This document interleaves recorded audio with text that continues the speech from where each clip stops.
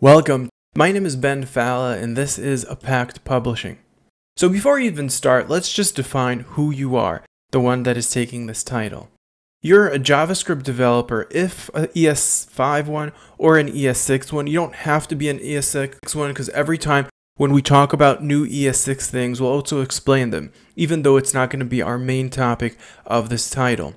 And you're a motivated problem solver. For one, before starting this title, you have to install a few things, and there's a lot of documentation online for it. So you just have to install a few things. That's the big problem that you would need to solve. But generally speaking, you want to solve things. You're motivated. Okay, so let's talk about what are the big stuff that we're going to be covering. What are the main topics that we'll be covering, our learning goals for this title. We'll learn how to build user interfaces in React. And as we do that, we're also going to integrate Bootstrap 4.0 into React and show you really that process of how do you integrate third-party tools into React. Moreover than that, we're also going to explore Sass and learn how the syntax works, how to integrate it in the world of NPM, and for that matter into the world of React, until we create incredibly powerful modular components with dynamic CSS, or more accurately dynamic CSS that is created by Sass. And last but not least, our last big topic is going to be learning how to animate within React. So by the end of these skills that you're going to develop in this title, you're really going to have all the core skills you need to create any user interface. With that said, what are the secondary learning goals and what other topics we'll be exploring? We'll be exploring the learning of React itself. Although that's not our main focus, it's going to be weaved throughout the title, learning about how React works and learning the different core competencies that you want to know about React, namely props, state, and user interactions. We'll learn a little bit of ES6 and JSX functionally based on what we need as we're building things out. And we're also going to explore Webpack Dev Server, and hot reloading to understand how to get our site to run in the best packager possible to save us time as we're developing and building out our application. With that said, let's take a short overview of the different chapters and sections that exist within this title. There are 5 sections, when in the first section we'll focus on bootstrapping React, and in other words, we're really going to set everything up. We're going to learn about the project itself that we'll be using with Bootstrap, and we'll also create our first React component using JSX. Our second section is going to be focused on React components as we focus on building out ES6 classes that are React components. So in the process, we'll learn quite a lot of ES6 in Chapter 2. Our third section is going to be all about creating one component from start to finish and making it really brilliant and dynamic as we merge between Bootstrap, ES6, and React components to create a really perfect Jumbotron React component that could be used for production already. Chapter 4, or Section 4, is going to be all about Sass as we integrate Sass into our Bootstrap and React components. Really powerful stuff, making our CSS dynamic as well. Last but not least, in our final section, we'll focus on animation and make our components just look better as they animate. In our first section, as we were saying, we're going to bootstrap React, and in the process we'll familiarize ourselves with Webpack and the Webpack Dev Server as we create a hot reloading application that every time we make any change in our code will automatically update in our browser as well to save us time. We're also going to add loader support for ES6 and JSX in our Webpack and understand how that works. And last but not least, we're also going to build out our first JSX React component. Well, in this lecture, our focus is going to be setting up our foundation project. So with that said, before you really start watching this lecture, make sure you install Node.js, because once we're done with this intro, we're assuming that you've installed Node.js and NPM, and they're, well, not kinda, really working. And we're going to start in this lecture a new project with NPM. We're going to see how to create a new project and what that actually means as we build out our core HTML structure that we're going to be using throughout the remainder of this title. So let's jump right into our first lecture as we set things up. Welcome, and we're starting off with a completely empty folder, and I'm assuming you know the basics of working with terminal. Beyond that, also, to be able to take this title, you have to make sure that you've installed Node.js and NPM. When you go onto the Node.js website, when you install Node.js, it will automatically install for you NPM as well. But if you already had an earlier version, make sure to check that you have a version that is 6 or above, and if not, go and update your version of Node. Same applies for NPM. Make sure that you have a version that is 3 or above, and if you do, you're good. If not, go on to the NPM site to learn how to update your NPM. With that said, I'm going to assume that you have a running Node and a running NPM and everything is working. And from there on, let's start building our project. So as I said, I'm starting off from a completely empty folder. And what I want to do is I want to go ahead and create a few directories, really starting off with one directory. And I'm going to create the directory which will be called public, and it will have inside of it an image folder. So created. The next step that I'm going to do is I want to start up and create an NPM skeleton website. Well, project more accurately, or module more accurately. To do that, I'm going to type npm init and type enter. Once I've done that, it's going to walk me through an interview, which I could then fill up. For example, for this project, I'm going to call this, yeah, that sounds good to me, Bootstrapping React. That's beautiful. We're in version 1. I'm not going to put a description. Our entry point is fine. I'm going to leave the defaults really as they are and just scan through them and keep them as they are. Everything looks good to me, and I'm going to click on yes. Once I've done this and I went through the interview, you'll see that if you look into the directory, you'll see that we'll have here our package.json, and we're going to have our public folder. Now, package.json is really the descriptor of our everything that we're doing.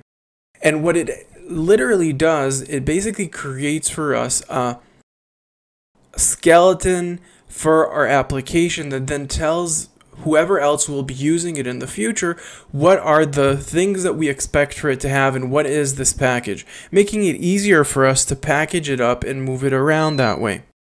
So one of the things that we're going to do in this process is set up a virtual host, or really a client-side host, so we'll be able to run our files. But before we do that, now that we set up our initial package, I just want to go ahead and create our basic HTML. Now to do that, I'm just going to go ahead and I'm going to touch the file inside of our public folder, creating an index.html file. Once that file is created, I'm going to go into my editor, and in my editor, I'm just going to go right into that new image file that has been created, and let's go ahead and start creating that document.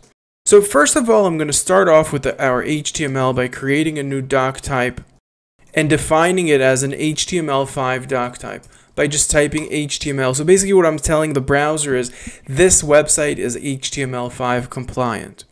The next step is I'm going to create my HTML and give it a language. So it's going to be in English. So whoever is going to read this will know that this is an English speaking website.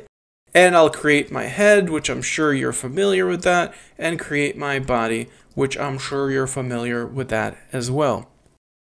Let's go ahead and also set up in our header our metadata. So let me just set here our meta char set and set it to be UTF-8. And let's make sure that our website also supports the latest, well, more accurately, what do I want to do is I'm going to call it http-equiv, and I'm going to set it to be equal to XUA compatible. Now, what that is basically is a directive that is applied for Internet Explorer, and we're going to tell Internet Explorer to what version of Internet Explorer was the site built for. And in our case, we're going to set our content to tell Internet Explorer, or more accurately to tell Edge, that new version, that our website is that Edge. It's customized for Edge, so it doesn't have to create.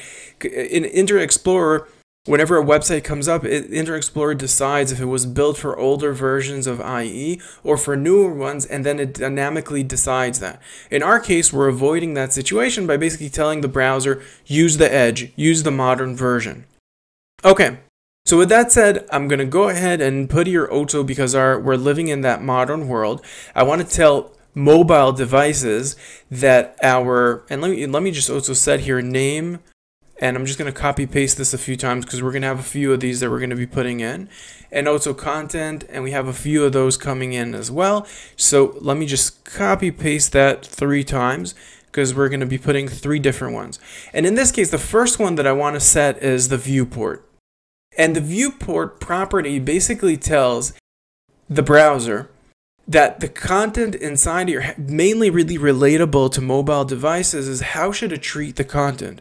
Because earlier mobile devices and still mobile devices, what they tend to do is they take all the content and pretend it's on a size of 1280 because that's the size, or 1080, that's a size where a lot of content is visible, and then it shrinks it down to fit into the browser. But because we're aware of that, and we're building our site to be mobile compatible, then we're gonna go ahead and say to the device, use the device width as that width. Don't use a random width that you decide, and set that initial scale equals 1. Again, so what I'm basically telling that browsers are mobile mainly, make sure to use your starting width. Really don't scale things up. Set it in its normal scale and set the viewport width content to be the width of the device itself, making sure that the browser itself is not going to manipulate our content, but will be in charge of that manipulation. Now let's just add here also an author. Not that it's mandatory. And my name is Ben Falla, so I'm that author. And let's also put here a description, which in a real world scenario, I would go ahead and put here some sort of a description. Last but not least, let's give ourselves a title for our header. And I'm just going to put here our tentative title name for this title, and just put it right inside our HTML. Beautiful. So we set up our basic core structure of our HTML. Let's go ahead and create our body as well. And to do that, I'm just going to go into my body and I'm going to create here a div. Now I'm going to be using Bootstrap really to design it, so I'm not going to worry at all about design, but I know it's going to be a leader. Really what I want is something that's going to take over our full screen. And I'm just going to go ahead here and I'm going to create an H1. And I'm going to create a paragraph. Let's just create that. And we're going to create 2 of those. So let's go ahead and place that in there. And I'm going to put for our headline, let's call this Building React User Interfaces with Bootstrap and Sass. That's what we're going to be covering in this title. And let's just go ahead and put here also a link. So let's go ahead and just put here a link, which will turn into a button once we're starting to use React. And I'm just going to type here, discover things. Last but not least, let's put it a link. So let's have people go to my website, while making sure that it opens to them in a blank window. Beautiful. So that's it. We have here a basic structure of our HTML, and if we just go to a browser and load it up, we should have basically our basic structure. Building React user interface is very, very plain, but really our goal is for it to take the full screen and for it to be visual, which we'll use Bootstrap for that. But before we really even could use Bootstrap, what we really want to do is we want to not approach our file as a file as we're doing right now by literally just taking a file and viewing it directly. Really, when you're working in development, you want to work with servers, and that's exactly what we're going to use NPM for right now. Because in the next lecture, we're going to use NPM with the help of Webpack to create a dev server that is a Node dev server that will run in the background, so we will have a real environment so we could test our application out in a real environment type setup.